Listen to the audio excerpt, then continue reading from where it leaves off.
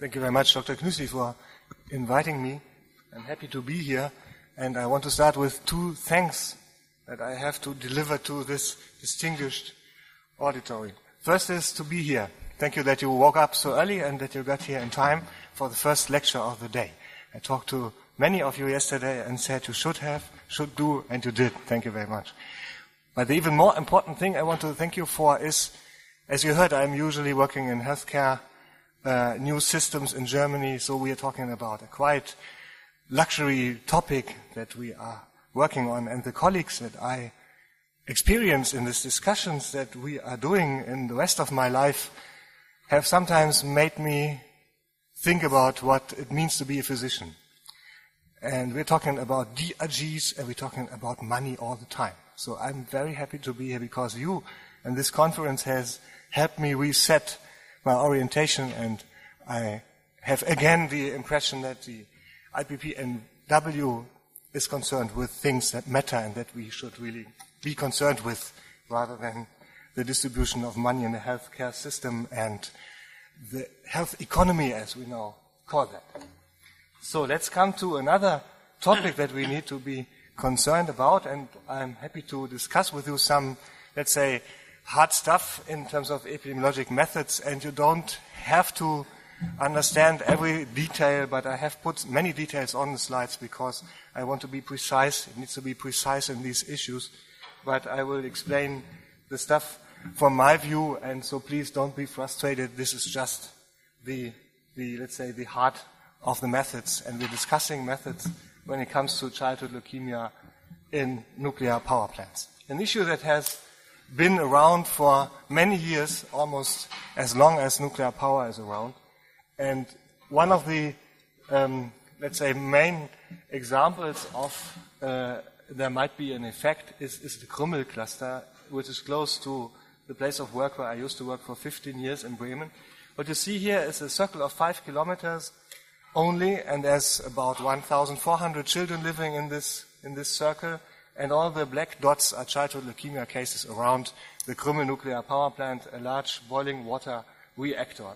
And so this is definitely more than we would expect in this region, and we did several analyses. This is the most recent analysis showing that, I have put some indicators here for you, showing that the incidence of childhood leukemia is about 5-fold increased among the very young people, very young children from 0 to 4 years.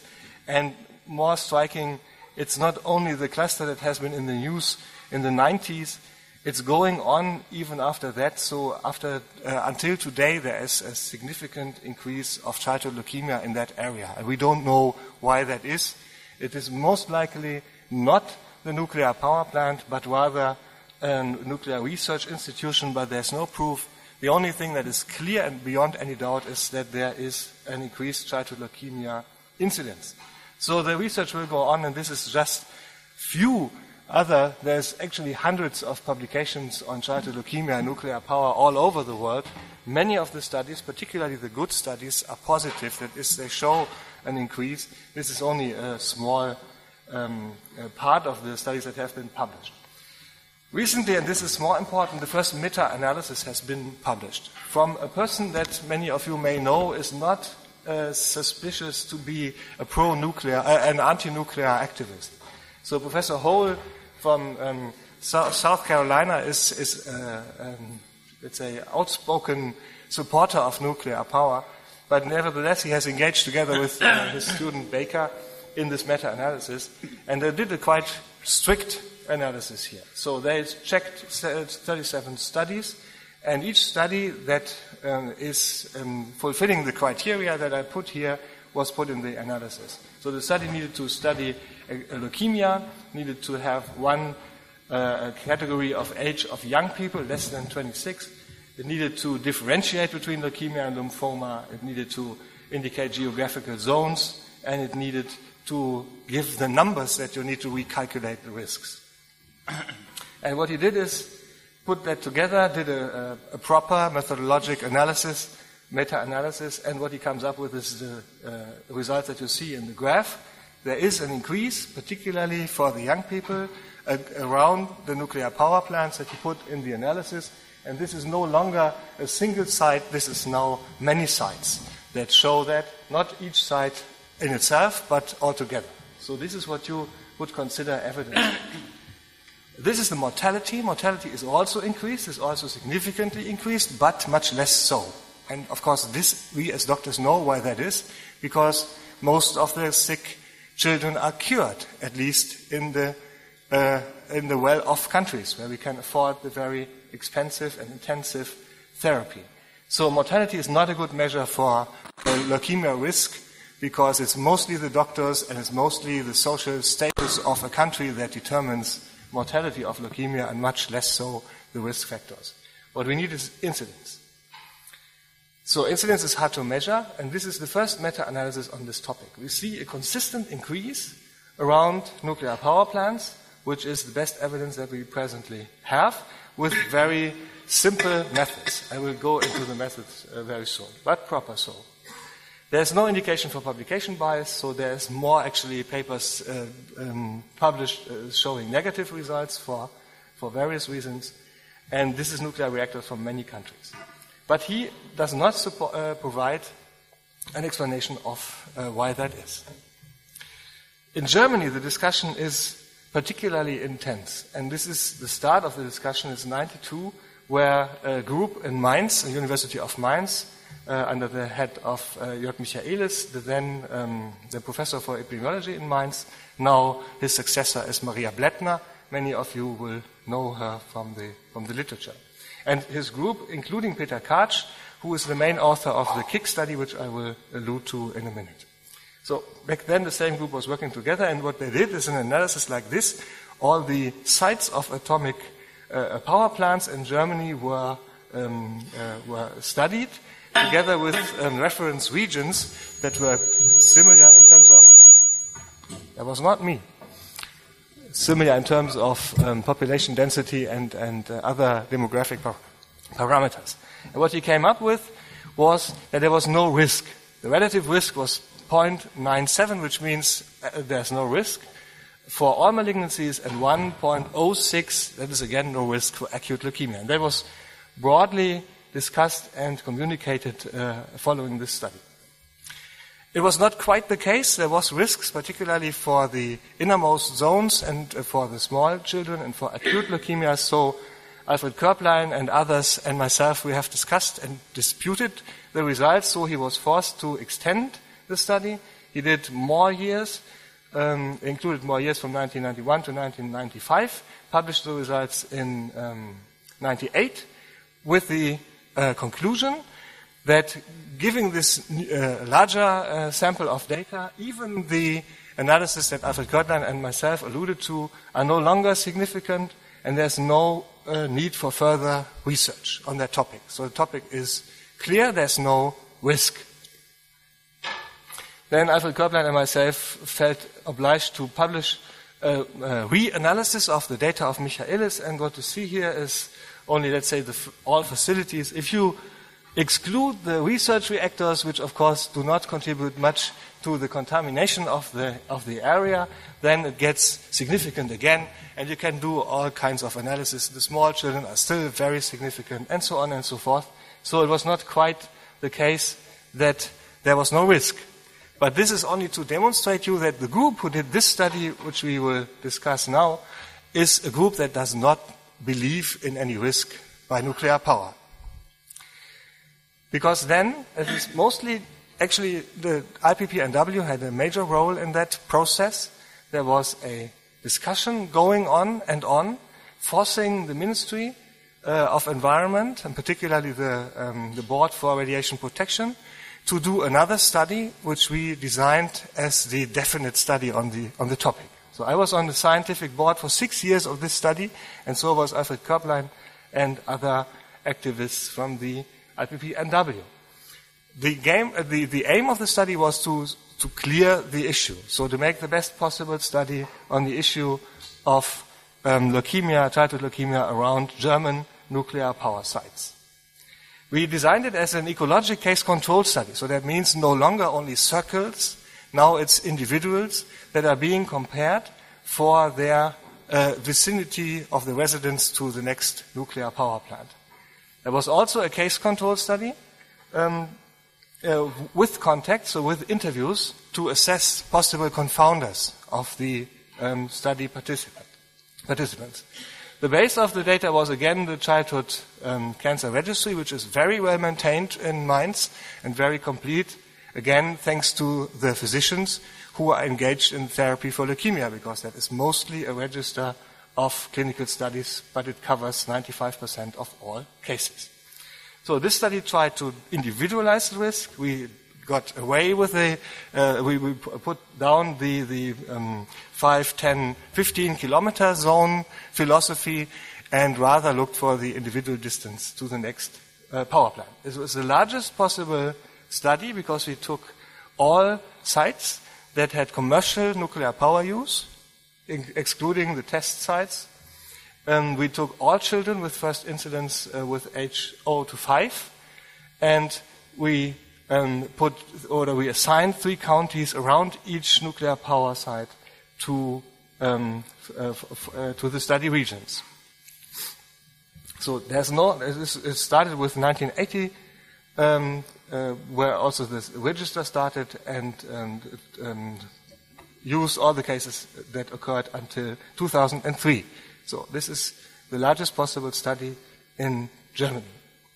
The controls are randomly selected in a complicated process by the population registries. So there's no bias in the controls.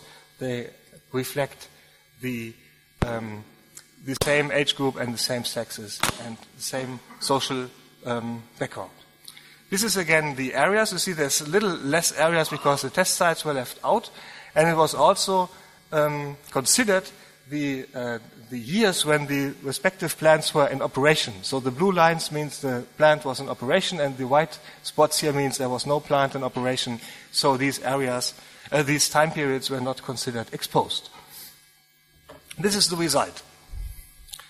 It shows in the red dots the cases and in the green dots the controls. So if you cannot read that instantly, then I have some tables to analyze that more. So it shows that we have more cases in the direct vicinity. You can put it also this way. And as an epidemiologist, you have an idea, and also as a doctor I would say, that here there's some more going on than is here. So, and this is the cases, and this is the, this is the controls, and this is the cases. So we have a little left shift in the lower graph. If you put that in odds ratios, you can see that there is an increased odds ratio in the direct vicinity, and the best analysis is this one. This was the a priori analysis. We said we want to check whether or not there is a systematic trend with distance from the plant, and the distance is modeled in, 1 divided by the distance. And this is actually the case.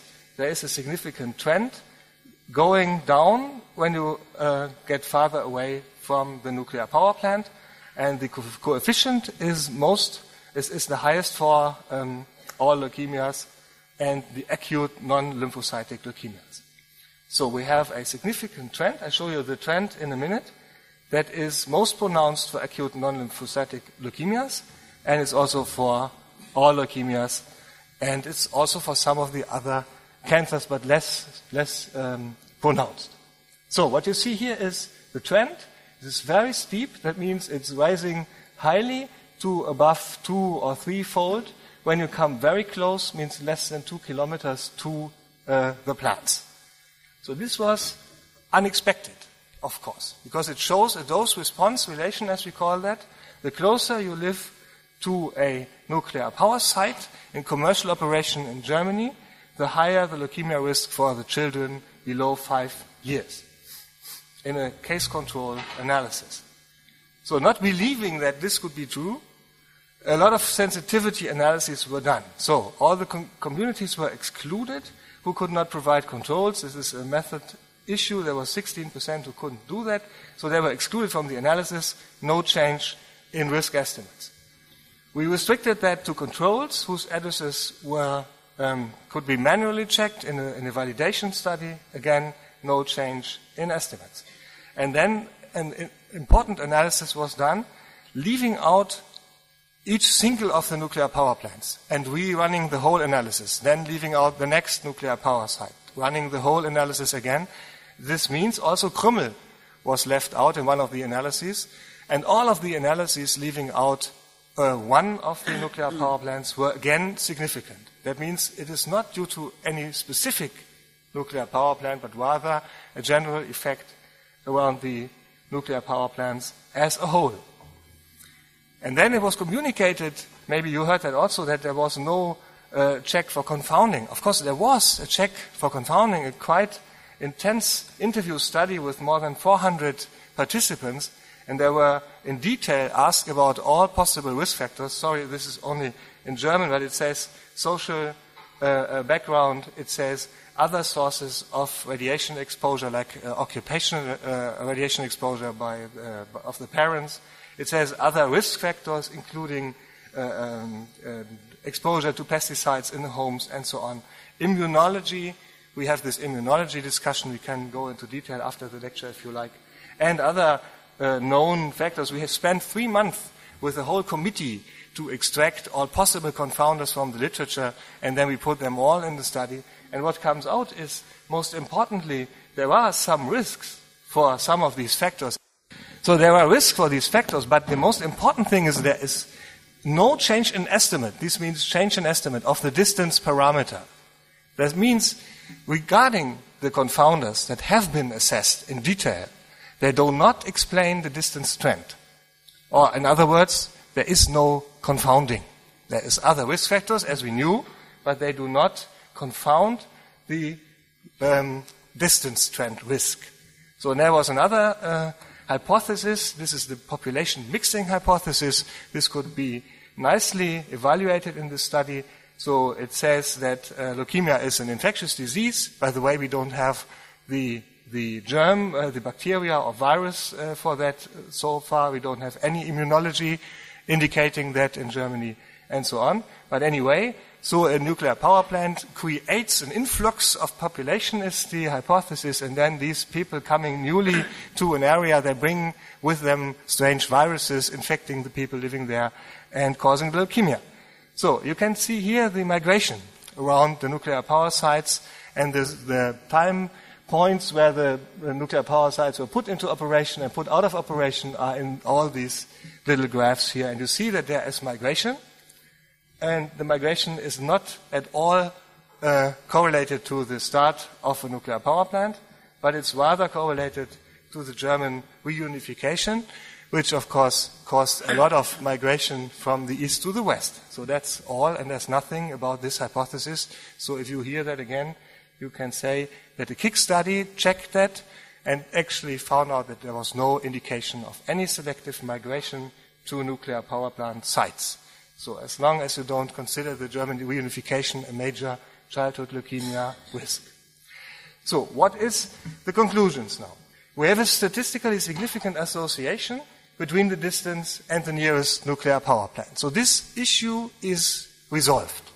There is no way to make a bigger, larger, a better, or more comprehensive study about this issue, at least not in Germany, and is by far the most detailed and methodologically best study in the world to that particular question. So there is a significant, systematic increase of childhood leukemia risk in the vicinity of nuclear power plants in Germany. It is plausible that this concerns the young children. It is plausible that it concerns the acute leukemias, and it's plausible that it is only in the very direct vicinity. So there's no effect in 20 kilometers distance. We have the strong dose response, which is a causality criterion in epidemiology, and it's consistent, as I showed you, with many previous observations, not only in Germany and also in many other countries. There's no evidence for relevant confounding, and if an issue that has not been addressed properly in the discussion so far. So there is no evidence for relevant confounding due to any other known risk factor. So in order to explain this excess, you would have to come up with an unknown risk factor, with a risk factor that has not been discovered by a committee who spent 3 months searching the literature. I'm excited about this risk factor, which would need to be a very strong risk factor, which would need to be very prevalent in the population and exclusively in the vicinity of nuclear power plants. So we have come up with some ideas, but they are all, let's say, not plausible. So what did the authors communicate? The authors said the result was not to be expected under current radiation epidemiological knowledge.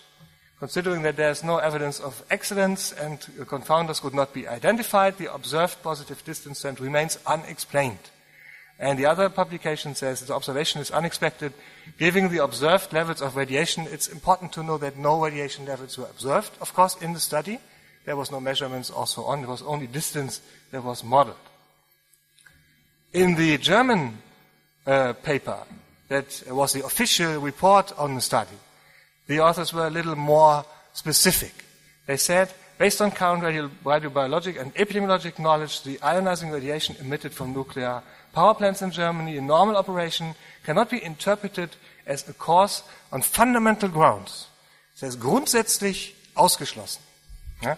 This is not granted. There's no evidence in the study whatsoever, and it's also illogical that you do a study to find something, and if you find it, you exclude the most plausible risk factor, or the risk factor that actually was the reason for the study. So and then the press started. There was a massive communication scheme going on, very much the same along the same lines. It was always, nobody disputed the fact that it was increased, but they disputed the fact that it was due to radiation. So they say, it is either due to chance or due to any other causes. Or Maria Blättner said, if you are hiking, particularly in the mountains, X-ray your teeth or fly by plane, you have a higher nuclear radiation risk than living close to a nuclear plant. That may be. Yeah, but there's no evidence for, let's say, an increased density of dentists in the vicinity of nuclear power plants. It is possible that unknown confounders are involved. Yeah, unknown, as I said. But unknown is unlikely. The inconceivable cloud is in the big paper here. Emotional debate. The board, the official authority was under suspicion to ideologically bias its own results because they wanted to have a risk there, which is, let's say, knowing the Bundesamt für Strahlenschutz for about 20 years now is quite, let's say, amusing because they have ever supported nuclear power use. Biased ideologically is an interesting connotation here. It's true that Maria Blättner says we must not panic because there is no reason for panic. We're talking about 160 to 200 additional childhood leukemia cases between 1980 and 2003. So you can judge whether this is a lot or not. It's definitely no reason to panic. But of course it's much more than we would accept if the nuclear power plant people would discuss that we have some childhood leukemia cases that we need to live with, that come about their energy generation idea. Experts disagree about risks. They agree about the risks, but they disagree about the cause. Extremely alarming and so on. This is the other side, serious side effects. So if you want to go deeper into that topic, I suggest you to read the article of Rudi Nussbaum, who nicely discussed many of the methodologic issues in the International Journal of Occupational and Environmental Health in 2009. I can give you access to that paper. So he discusses that radiation risk models may be wrong. So if we found something unexpected in medicine, we would assume that we were wrong, and we now have new evidence to change views about the, let's say, a drug or something. So radiation risk models are wrong, which is actually true, but we don't have better ones so far. Methodologic problems, I told you, may be wrong, maybe the cause of the underestimation of radiation risk that we presently have. I cannot go into that, but we think that the lifespan study is about 1 order of magnitude underestimating the radiation risk. It's not more than that, but it's about 1 order of magnitude. So there's one order of magnitude of the 3 orders of magnitude that we need. Of course, we have highly variable local conditions. We have complex composition of reactor emissions. Some of the nuclides that are being emitted, there is no data whatsoever what they do with human health, particularly prenatally.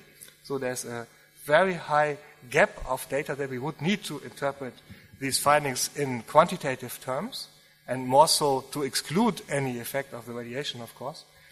And as Rudi Nussbaum put it, there's no data on biologic action of many of the incorporated radionuclides. So I think I'm almost done. Am I?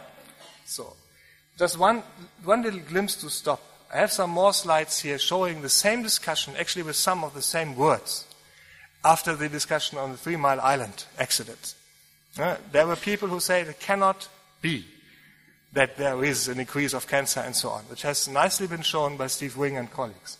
And I have some other slides here showing that it cannot be that there is thyroid cancer in Belarus and the Ukraine. The pathologists were wrong. So the slides of the kids around Chernobyl were sent to Switzerland by my colleague Abelin and others. And they were checked. And of course they were not wrong. All of these children had thyroid cancers. And the IAEA committee with more than 100 scientists who came back from Chernobyl said there was no somatic effects of the fallout. By that time, childhood thyroid cancers were already 30-fold increased. So the issue of not seeing what is actually there, to not be forced to challenge a paradigm, has a history, and this history is particularly strong in nuclear power. So this is a reason why we need to go on with the research. We need data, and we have a major progress in the data in that at least the issue of increased risk in the vicinity of nuclear power plants is now resolved. And so let's start from there. Thank you very much.